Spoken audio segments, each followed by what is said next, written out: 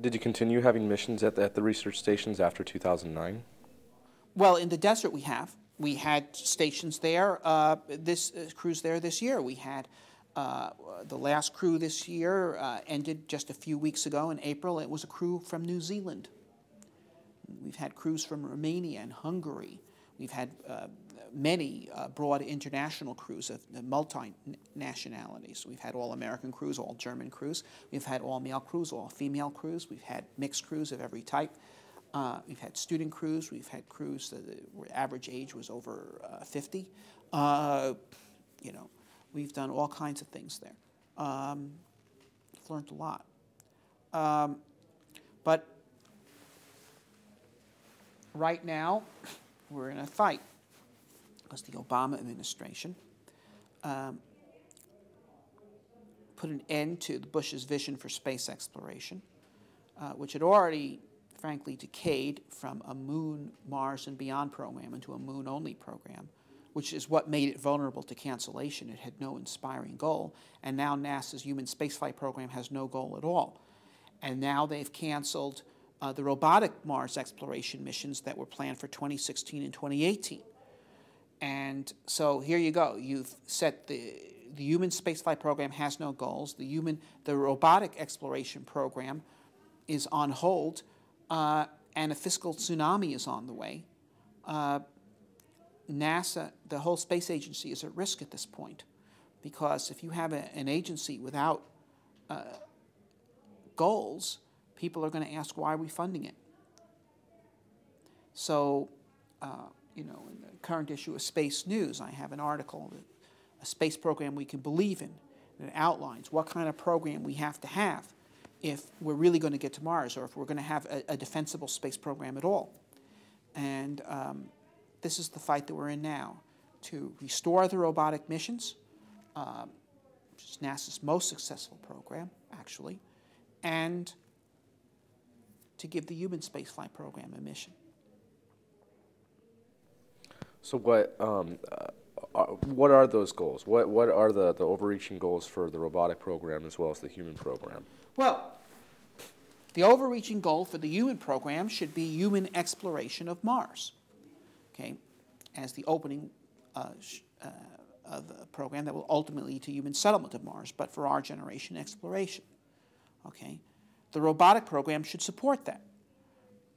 In 1994, Dan Goldin, following the failure of the Mars Observer, instituted a Mars exploration program involving sending small probes to Mars every 2 years. As a result of the funding increase we and others were able to win, those probes became larger. But we still were sending 1 or 2 probes to Mars every 2 years. We sent Pathfinder and Mars Global Surveyor in 1996.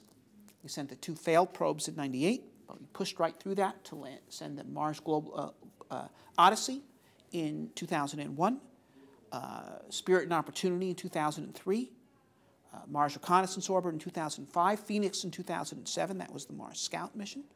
Okay, we skipped 2009 because we had a much more expensive mission, which is Curiosity, but that's now on the way to Mars. And then there's Maven in 2013, a small orbiter. But now that's been discontinued.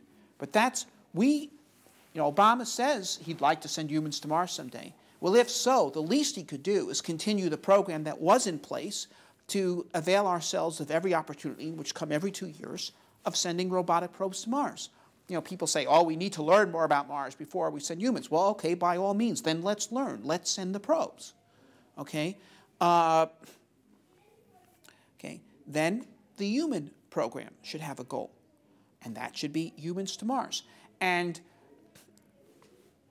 it needs to be focused. It needs to have a schedule. It should not be, oh, we're going someday, and that's why we're doing this, and that's why we're doing that. Okay? In other words, you don't want to use humans to Mars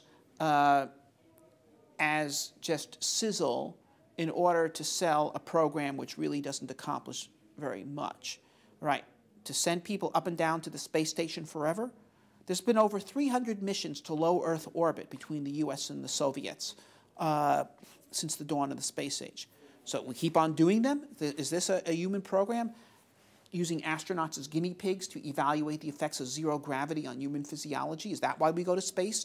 That's like going to sea in order to study seasickness.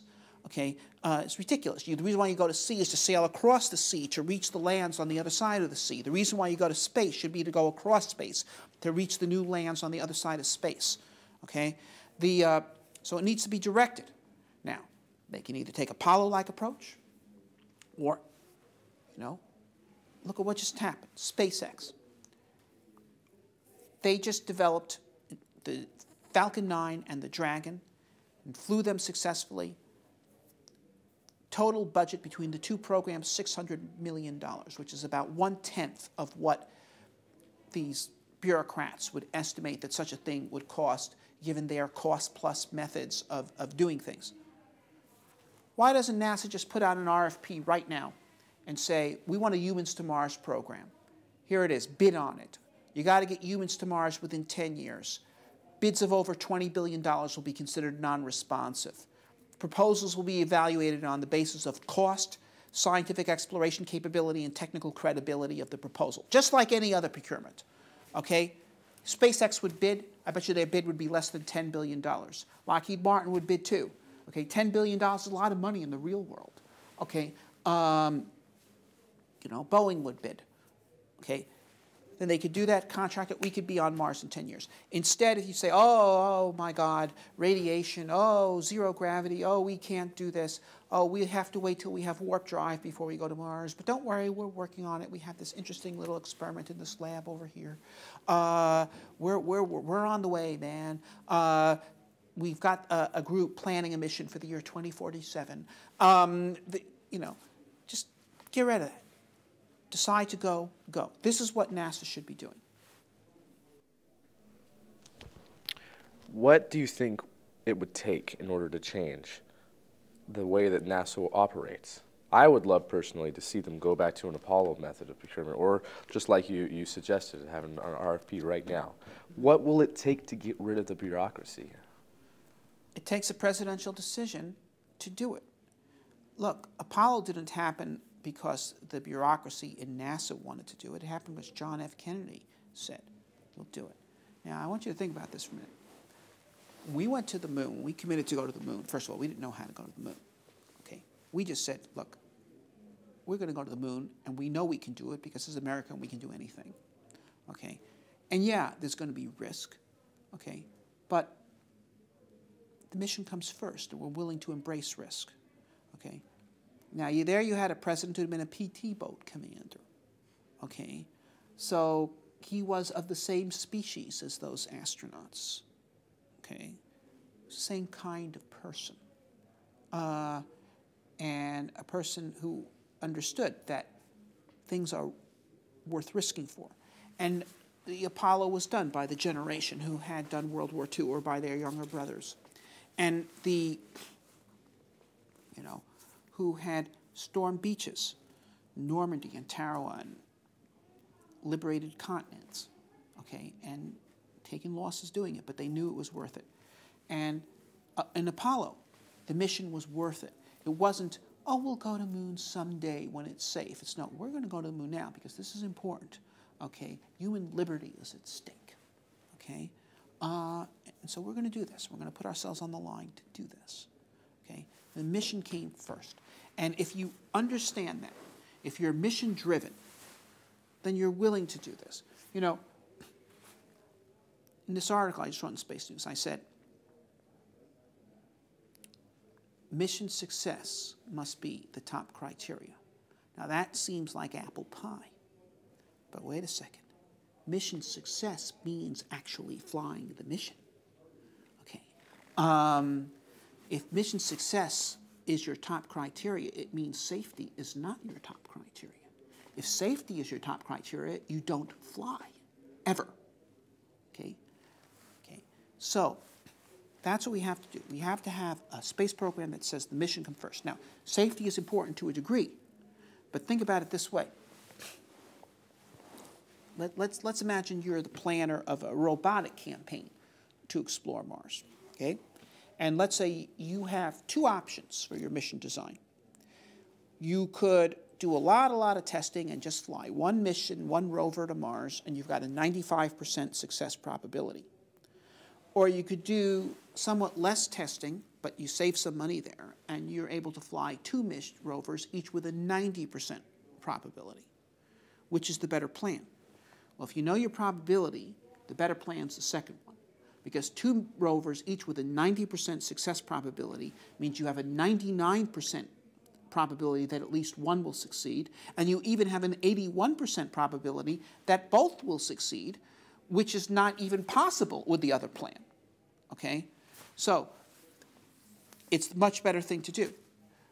I say if you have a similar situation with manned flight, the answer is the same. You go for the plan that gives your best opportunity of mission success. Now, of course, if the choice is between one mission with 95 and two with a 10% probability, the 95% mission is a better plan because two with 10% is still a lower chance of mission success than one with 95. So you have to improve the probability of mission success to the point where there is a reasonable chance of success. But you can't keep spending and spending and spending and deferring the mission and never flying in order to try to get 100% probability, because you'll never get it.